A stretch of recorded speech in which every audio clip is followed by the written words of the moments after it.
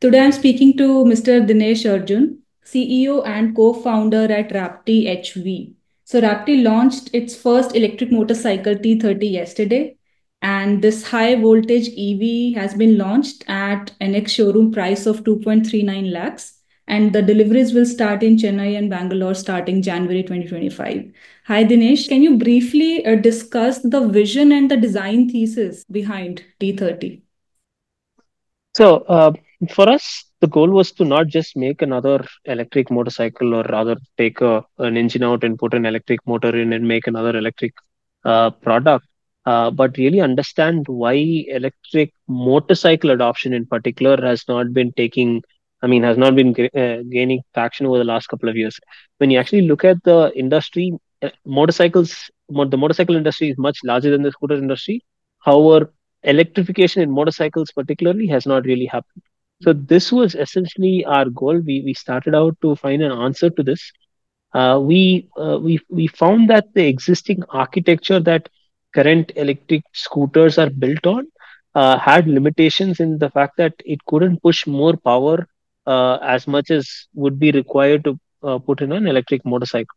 So you either saw products which were underwhelming in terms of performance, or that could, or a few that could actually perform well but became extremely expensive for the buyer. So we wanted to kind of see how we can bridge the gap, and that's essentially the genesis of our high voltage drivetrain.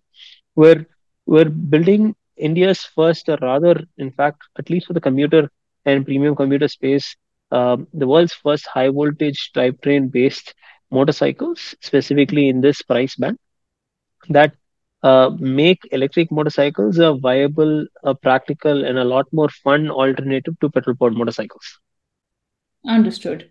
And who is this motorcycle for? Like, what kind of customer profile did you have in mind while you were designing your product? So our first target group is going to be anybody who's looking to buy a 250 to 300 cc equivalent motorcycle, where we'll be on par in terms of pricing, better in terms of performance, right? Anybody today, person who's looking to buy their first motorcycle in that mid-premium range, or somebody who's currently driving a 150 to 100 cc bike over the last 3 5 years, who's looking to upgrade to a motorcycle, this is probably the best fit for them, where this is more in terms of performance, style, and technology all wrapped up into one piece. Right. You mentioned high voltage architecture. So, can you help us understand what does high voltage architecture entail? Yeah. So largely today, all electric two-wheelers operate in something called low voltage architecture. That is anything between 48 to 72 volts. This is largely because of the architecture that we've been borrowing from the eastern markets like China, where these products are largely available. This architecture is suitable up to a certain level of power, which is, today even many electric scooters are really pushing the limits of physics to actually, get the amount of power that they get from the low voltage architecture today. But when you look at motorcycle equivalent of power, right, like an average petrol scooter is about 8 horsepower, the average petrol motorcycle is about 18 horsepower. So that's a significant jump in power.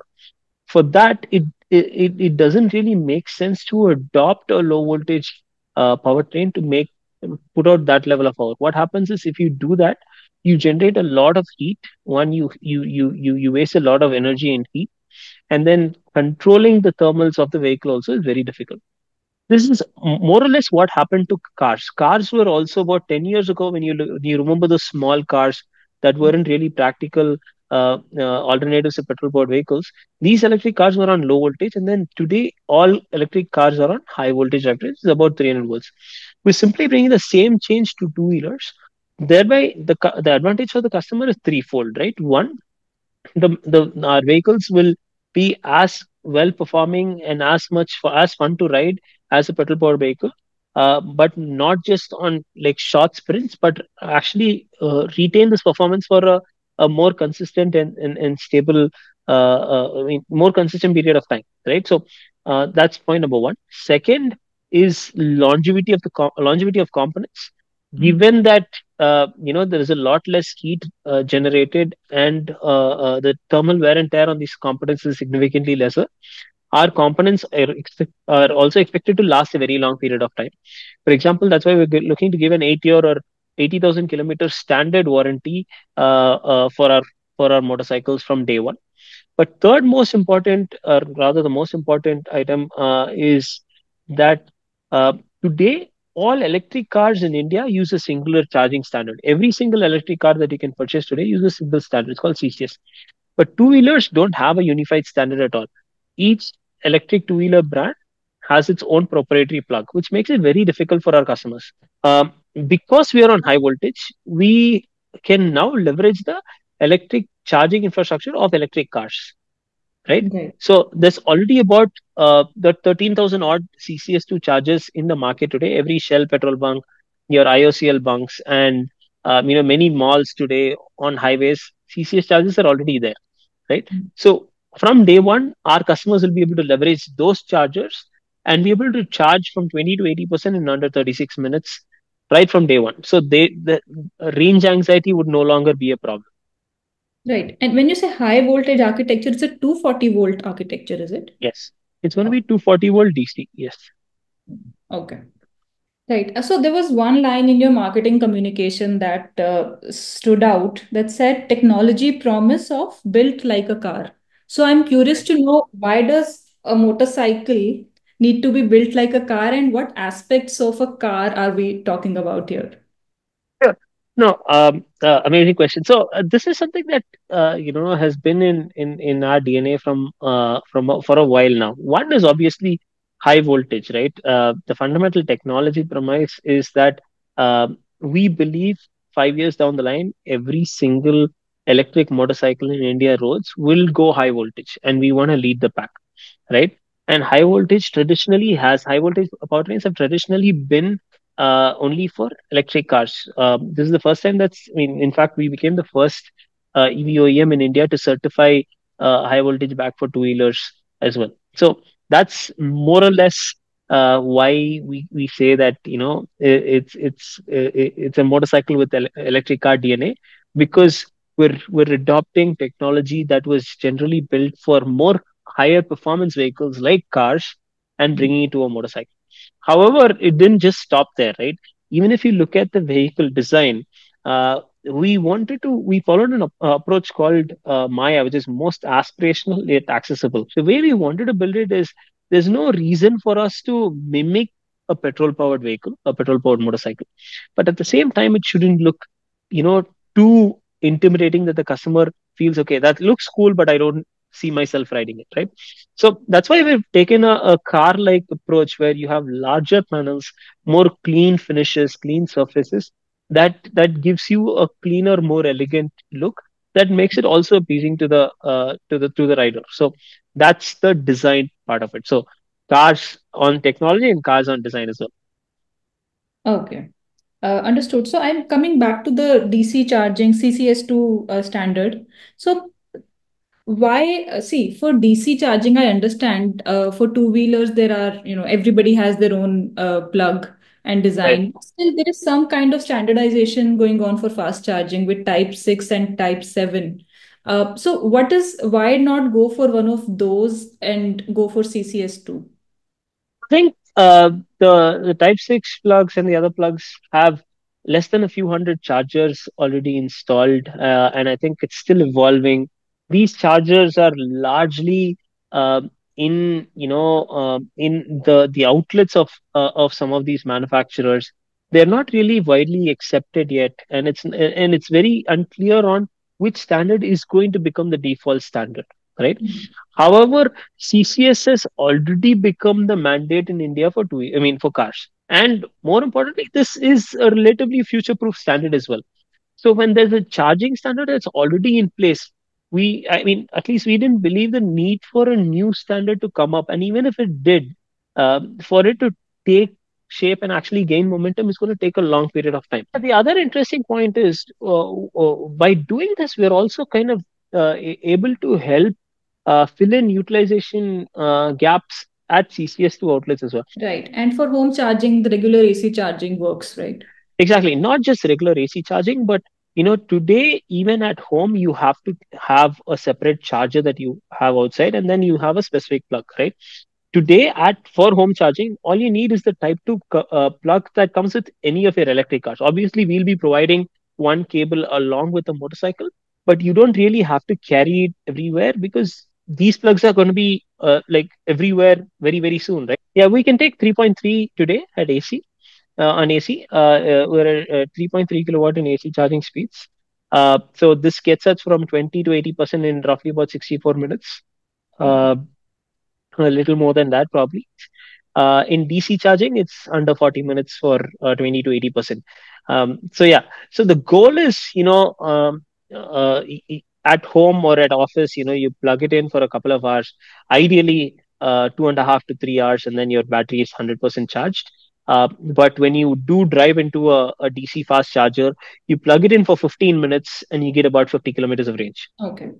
Right. So also, I like to go more into the product development phase. So I understand that many of the electronic components that are in the vehicle have been in-house designed and manufactured. So can you give us what was the rationale behind that? Because we understand that otherwise most of the OEMs are sourcing the electronics components from vendors. And so give me a breakdown of what kind of components have been developed and manufactured in-house versus what you are sourcing from outside vendors. A decent amount of, I mean, almost all the electronics is in house. So we make our motor controllers in house, we make our battery management systems in house, we make our chargers in house, we make our vehicle control units in house. We're arguably the most vertically integrated electric vehicle OEM in India today. This is not because we wanted to, this is because we had to. Like I mentioned, this is the first time that high voltage is being brought to this kind of a cost point ever in the world. So even if I'm looking towards the east or in China or in Europe, I still can't find components that make fit for us. In fact, a couple of years ago, even if you're looking for sub-components that go into some of these, I mean, discrete components that go into some of these components, right? Like components that go into a motor controller, we were not able to really get products at this price range to make it work. In fact, we were working with players like Texas Instruments and Infineon at their engineering sample levels to actually kind of get here. So yes, so we've had to vertically integrate every component just because there was no, there was no components available in the supply chain ecosystem for our requirement. And that's one of the reasons we believe that this is something that where we're leading the pack. And even if tomorrow, let's say, another player comes in with a large amount of funding, it's going to take them at least a couple of years to kind of get into the high voltage drivetrain space for motorcycles because it's not very easy. So yes, we make a lot of these components in house. Luckily, we have a strategic investor who also helps manufacture these electronics, and we also make our battery packs in house because that's something very critical, and we have a lot of IP over how it's assembled and packed. Okay, wonderful. So the packs and the BMS plus a lot of ECUs are all being manufactured in-house. Okay. No, they're designed and developed in house. They're not manufactured. I mean, with their contract manufactured with at another strategic investor. I mean, we have an EMS investor who manufactures them in Mysore, but yeah. So we so we'll talk about after sales as well. So as you know, after sales and service has been a major. It has always been a major part of vehicle experience. But what we see is, in fact, a lot of leading electric vehicle OEMs have not been able to crack this yet. So how are you are just getting started? The vehicles will be coming out 2, 3 months from now. But how are you planning on that part of the experience? We're doing one of two things. One is we're changing the way that service is really looked at for electric vehicles, right? Today, unfortunately, given the current business model around automobiles, dealerships are given, service, how do I say this, targets, right? So that kind of changes the business model on, or rather the experience on how customers are really taken care of. So what we're trying to do is we're trying to bring detach these two. We don't want to keep sales and service together. We'll still have one or two service base in each dealership just to cater to any customer's requirements. But we want to do majority of the service away from the sales counters, right? Very similar to a white goods approach, right? Where part of it, all your periodic maintenance will be done at the doorstep, where we partnered with third party vendors who go in, who are trained by Raptee, who go in Raptee's uniform, replace components that are absolutely required to be replaced for in terms of periodic maintenance, and then come back. In the case of major component failures, these vehicles are picked up from the customer's doorstep, Mhm. brought in to central service hubs, and then serviced for customers, right? Okay. So that, I mean, the other logic behind this is also that servicing high voltage at multiple locations also becomes a challenge. This way, it's safer. It helps us consolidate the infrastructure for servicing of these components into one place in each geography. So every geography we enter, we'll have one major service hub with Mhm. multiple touch points. So you already have a manufacturing unit in Manapakkam, Chennai. Right. So, what is the current scale of this unit? And you also have acquired land in Shayar for expansion. So, tell us what is the current scale and how do you plan to expand going further? So the current plant here we have is that our facility, which is about roughly about 4 acres in Chennai. Here, the maximum production capacity that we can achieve at Manapakam is roughly about 9,000 units a month, which is about 1,08,000 units a year. We're currently at a production capacity of 1,500 units a month, Hmm. right? Once we do reach about half of our peak production capacity, we plan to move into our next facility, which will be in Cheyar, where we've got roughly about 41 acres allocated for us. Hmm. We will essentially be moving production there and then scaling up there as we go. So the first 2 years of production is expected to be here. End of year two, we plan to move production to Cheyar. Okay. And you've already raised 3 million in pre-series A. You also have a grant from ARAI. So what does your next funding round look like and what will be the focus of allocating those funds once received? No, so our previous round was $4.1 million. The PR came out before the rest of the money hit the bank, so hence we kind of didn't really mention that.